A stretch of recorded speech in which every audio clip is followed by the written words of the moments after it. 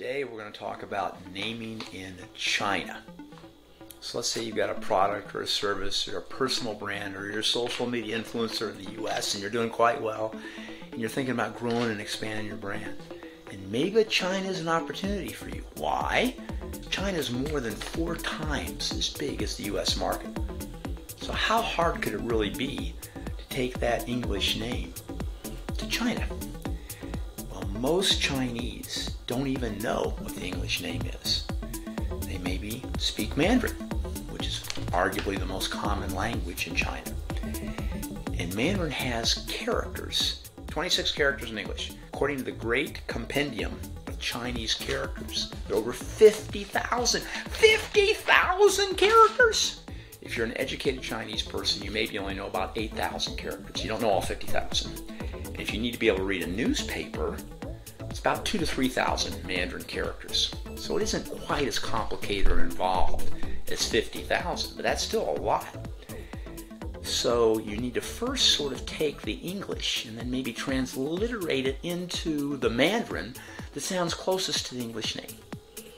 So when Coca-Cola went over there, that's what they did. That's exactly what they did. And it meant something that approximates a tadpole that gnaws wax. Not exactly ideal. So, not only do you need to transliterate your English name into the Mandarin that approximates the sound, but then you need to translate that Mandarin to make sure that it doesn't mean something bizarre like a tadpole that gnaws wax. So Coca-Cola did that after they stubbed their toe. The new Coca-Cola Mandarin translated loosely into pleasant to the mouth gives joy. So you're done, right? You've gone through this transliteration, you've gone through the translation. No! You still need to look at trademark infringement, right? So you need to say, okay, does the Mandarin sound like another name that would be confusing to the Chinese consumer or your customer in the same class of goods and services? Likelihood of trademark infringement.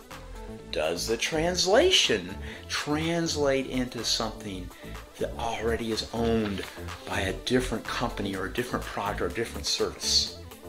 And then what about social media handles? Let's say you're a TikTok influencer. Well, tadpoles that gnaw wax is sort of cool and wacky and different. You might have a lot of followers. So lots of things to think about. We've come across a law firm, Hogan Lovells, that's just excellent in this space. They have offices and attorneys. We've heard great things about them. They've been very responsive to some of our queries. And they've got some great content that would help in understanding how to go about naming. Feel free to reach out to me, DM me, and I'll send you a couple PDF files that they've given us that really go into a lot more detail. But since this is all about AI, right, the overall title of our podcast and our YouTube is about naming in the AI world, how neat would it be to go to AI with this kind of a prompt? Here's my English name. I want you to transliterate it into the Mandarin characters that are phonetically the closest. They would sound the same. Then I want you to translate it and make sure that the meaning is appropriate for my brand. It conveys the kind of value prop or the differentiation or the benefit that we provide.